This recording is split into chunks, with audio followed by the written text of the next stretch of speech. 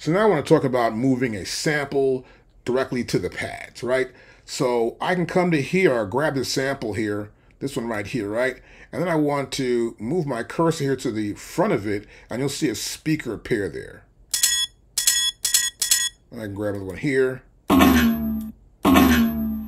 Okay, now we got this AKAI percussion right here, as you can see it says there. And I can take this sound and move it to a pad. I'm gonna go to this pad 16, and that's it there. Notice I'm playing it and hitting it, but you don't hear it as loud. Now I come to here and play it. That's loud. Now let me explain this. The reason why this happens is because, let's go to preferences here.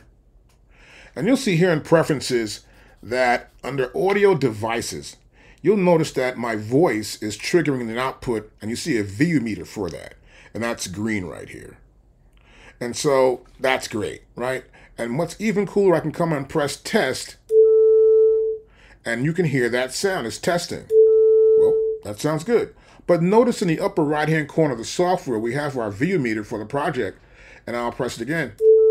You don't hear that sound because these sounds are just sent directly to the speaker on our computer.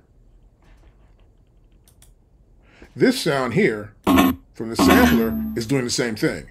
It's sending directly to me. You don't see it here in the upper right-hand corner in the VU for that sound because it's being sent directly through the speakers on the computer. But the one, when I move the sound to the pads, this is going to the mixer.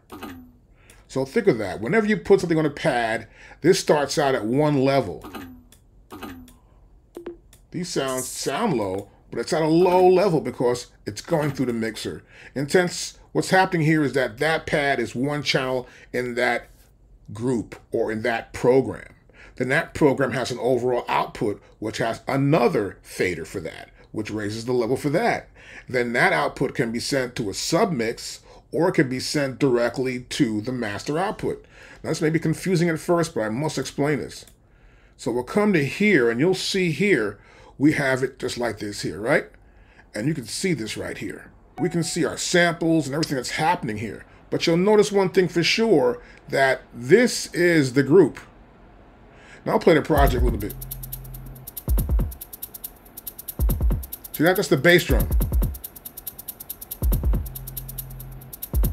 The bass drum is in turn right here, and this is the output for the bass drum. It gets louder. It's ahead. It's too loud with the red right there.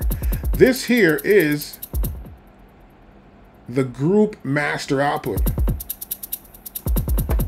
Then it's being sent. Here's a subgroup, sub 1 to sub 1 here. Now we're getting louder. Notice we're getting louder, and there's nothing going in the red now. That output is going directly to our master, which is right here. Let's stop this. That is why you hear it low when you take a sample from the sample pool and put it on a pad.